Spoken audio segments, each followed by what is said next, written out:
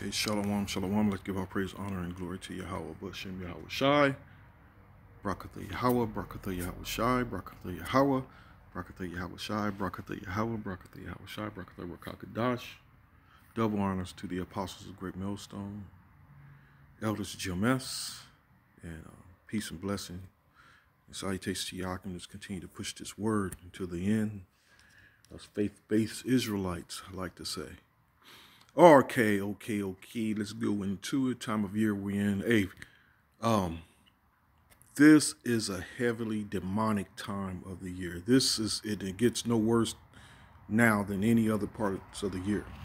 Christmas, Thanksgiving, which represents the slaughter of the Israelites. Well, let's just say the Northern Kingdom.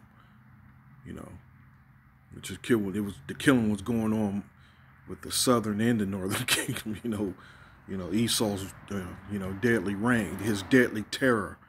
Well, I lost my train of thought. But anyway, going into this Halloween madness, where a lot of sacrifice and a lot of demonic things is going to be going on. But what I'm doing is I'm going to go into popular book here. A lot of the apostles use, a lot of the Akim use. It's called fossilized customs. This is through the Spirit. It's beautiful how the Heavenly Father works. That you don't have to have this magnificent, high-powered memory. He gives us these books, to use, and we don't have to have that burden of the terabytes that we use to store up things that we remember, and don't have to necessarily have to be used up by all this information that, let's put it this way, that don't have to be used up by the rivers of living water. With the rivers of living water represents this truth. It's too much to contain, man. And I like to tell brothers and young ones, I try and give this word to that, the apostles forgot more scriptures than these churches even ever knew. Word is beautiful, man. But I'm going into this book, The Fossilized Customs. All right. It's a bad book. I recommend you get it. Look it up. Fossilized Customs by what's his name? Lou White. Okay, so let me start reading here. This begins with I can barely see this. I'm getting to some light here. Okay, sources material from YNTA address given in the back. The two Celtic words hallowed evening came from All Hallowed Eve, and now we call it Halloween. This is now even more popular than Easter and rivals Christmas. The roots of this festival come to us from Druid demon worship, which these were so-called Negroes, niggas going off serving demons and serving other gods other than the true living power. Just another example of why we're in the condition we're in to this day, why we're at the bottom, because we went off. We all went off, doing wicked acts, man. And then this Halloween is just a prime example of those wicked acts, all right?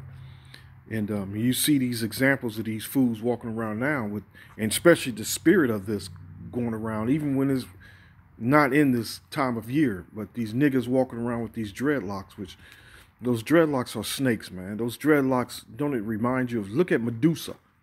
That's what those dreadlocks represent. They represent snakes, man. Each of those filthy ass naps, long snaky naps, they're snakes. They eat fools out in the forest just doing their wickedness. Anyway, reading on.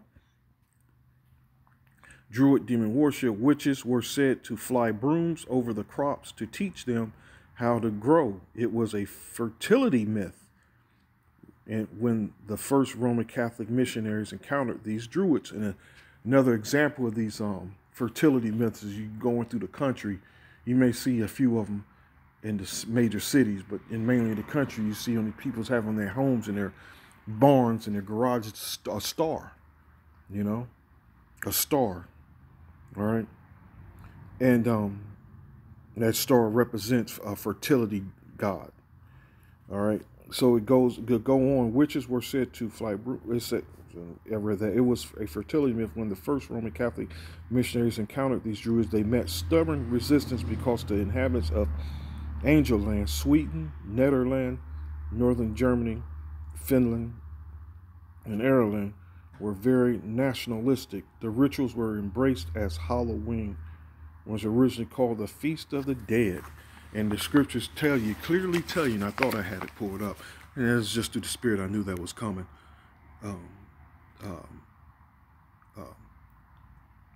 It says here in Matthew's 12 and 26, and as touching the dead, that they rise, have ye not read in the book of Moses how in the bush the Most High spake unto him, saying, I am the God of Abraham, and the God of Isaac, and the God of Jacob. He is not the God of the dead, but the God of the living. Yea, therefore do greatly err. And that's what's going on now. Everyone you see in putting on these goddamn costumes, which putting on their demon, putting on their true demon face, like I like to say, putting on their true demon face, greatly err, you know, and they greatly err because who leading them, and mainly when it comes to the so-called Negro or the so-called Israelite period, who leads them? The woman, you know. And what does the scripture say about the woman?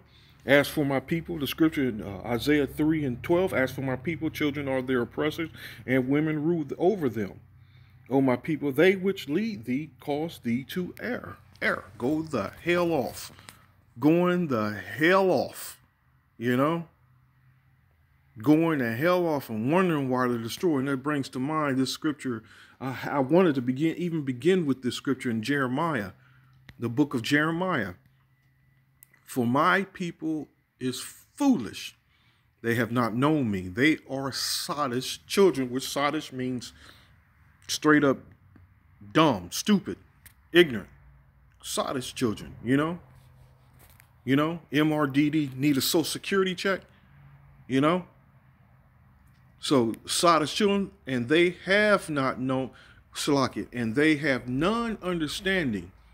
So you going on putting on your demon face, you have no understanding. Because the Most High don't take delight in that wickedness, man. He takes no delight in it, you know? But he's going to take delight when he sends his demons to terrorize this world, terrorize the wicked that chose not to hearken unto his word. That's what the Most High is going to take delight in. He's going to take delight in destroying you, you know? Right along with his men of the Lord. That's trying their best to turn you from wickedness, from filthiness, from uncleanness, from being profane to righteousness, you know. Anyway, and they have none understanding. They are wise to do evil, but to do good they have no knowledge. So you teaching your children, and you even justifying these wicked acts of Halloween, demonic, heavily demonic day. Then you lack of understanding, man. You know. Give a damn who you are. I don't give a damn how much money you're making, how popular you are, and how loved you are. You greatly err. You greatly err against Yahweh Shem Yahweh Shai, the Heavenly Father, who the world ignorantly called Jesus, man. And his name isn't Jesus. His name is Yahweh Shai. So it says, these pre-Christian Druids had the barbarians doing ghastly things. Did I read that correctly? These pre-Christian Druids had the barbarians doing ghastly things. It was a dreaded occasion, since it was thought that time stood still and the souls of the dead walked the land. Gifts, especially food, were left outside for these roaming ghosts. And again, the Most High is the God of the living and not of the dead, man. You know?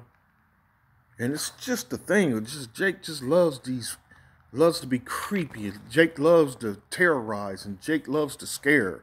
Jake loves to be, you know, Jake just that's the funny thing about Jake, man. Jake just liked to be a weirdo, you know, and that's just a true fact, man. Jake liked to be strange, different. It ain't, you know, the spirit wasn't always that way, but the times we're living in now, man, it's just, Yep, it is waxing worse, and it's waxing worse, man. You know. Anyway, gifts, especially food, were left outside for these Roman ghosts with the hope that no harm would come to the households. And it's kind of funny how they trying to reading that with the hope that no harm would come to their household. That spirit of the Passover, how the blood was sprinkled above the doorpost. It's like they Jake done went and profaned that and turned it into using it like this, leaving food outside for these Roman ghosts with the hope that no harm would come to the household. You see, you're not seeing in the spirit. That's where they got that from. The Druids chose certain children to be burned alive on bonfires. Whoo! The scriptures mention that these fools taking their children to the fire to sacrifice their children to Moloch. You know, as offerings to the sun. Parents tied yellow ribbons around oak trees as prayers to the sun to have their children spared. The fat left over from the child was fashioned into a candle. This is absolutely amazing, man. These are Israelites that were into this, that started all this, and placed into a carved out pumpkin or a hollowed out vegetable with a round sun-shaped design. The victim was called jack-o'-lantern. Prisoners and unlike people were burned alive in wicked cages shaped in the form of animals hung from trees. All of this was ultimately to pay homage to the sun. Woden or Odin, as you now know, this Druid deity gives us our name for the fourth day of the week, Woden's Day. And it continues on to going into something else, but this Halloween madness, which is pagan, it's pagan, you know. And again, Jake 2/3 has no problem with this being pagan, you know. Again, foolish people, man. It's destined to be destroyed by fire. And there's many more scriptures to read on this as far as sacrificing and, you know, going into the history of Jake sacrificing their children and you know, which, you know, looking at the Issachar and, you know, how they were heavy into sacrifice, and they have, and I'm not sure what time of year, and I can look it up. Let me just look it up. How they're into the Day of the Dead.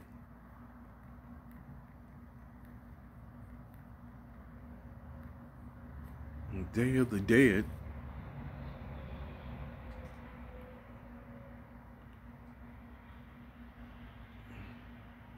Donate to empower. No, that's something else. Day of the Dead. Here we go. Let me just click on this here. Whew, you can see that spirit. Oh, let me go back. You see that spirit? That's foul. You see, that's a foul spirit. And that's Israelites. Those are Israelites, the children of the Most High, man. Not that this is the work of the Most High, but this is the children of the Most High, the Israelites going off. You know, it's a foul spirit. It's that foul spirit that I'm trying to show you here. That foul spirit. Again, he's the God of the living, not of the dead. The Day of the Dead is a Mexican holiday celebrated throughout Mexico, and particularly the central and south regions, and by people of Mexican heritage elsewhere. The multi-day holiday involves family and friends gathering to pray for and remember friends and family members who have died and help them support their spiritual journey.